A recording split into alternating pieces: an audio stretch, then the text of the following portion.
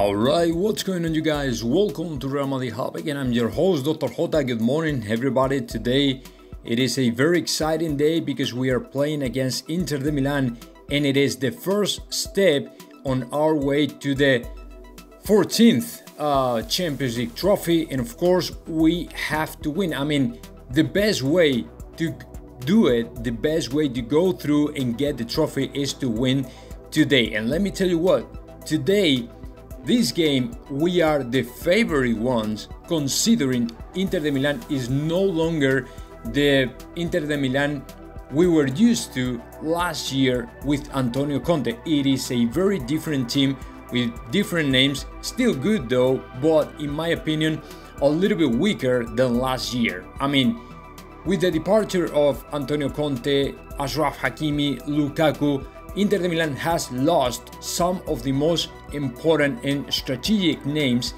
in his squad. So that's why, in my opinion, we are the favorite ones for this game. I'm not saying this is done though. I mean, it is very important for us as well to start the game very concentrated, very focused, and knowing exactly what we have to do since the beginning of the clash, right? Because if happen again what happened the other day against Celta de Vigo, we make a mistake, we receive a goal and something like that, the things might get worse for us during the whole game. But considering Real Madrid has learned from these mistakes and errors and all the stuff and has been working on it, in my opinion, we will be very focused, we will be very concentrated, and of course we are looking forward to see the game and see how our team is able to go through it, get the victory, and then keep moving forward in this way